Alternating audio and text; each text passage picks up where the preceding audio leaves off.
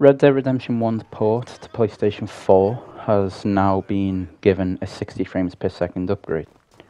You can now choose if you want to play on 30 frames per second or 60. Obviously, there's no reason to play on 30 FPS.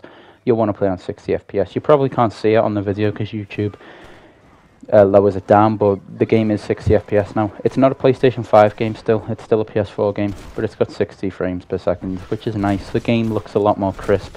And I don't know if it's just me, I don't know if my eyes are being tricked because of the frames, but the game just looks a lot better, much more crisp and just better put together. The price, although it's still not 100% excusable, it's a lot more worth it now.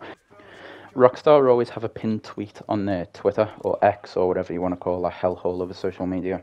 Either way, they always have a pinned tweet, and whenever they remove the pinned tweet, it means they've got an announcement of some sort coming, and this isn't usually just some small announcement like a new car or something in GTA. It's usually something big or considered big.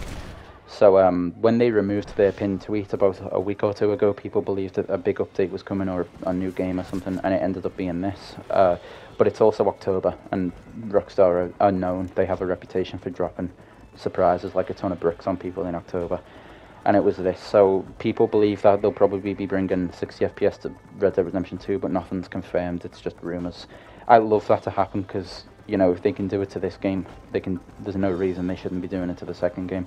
They probably won't, though, because they'll receive a lot of backlash if they do it to Red Dead Redemption 2, because they're giving it 60 FPS, but they're not updating it. What Rockstar should do now with the Red Dead Redemption 1 port is they should release it on PS5, but people who have already bought it should get it, just select a different version of it, which you can already do with some games.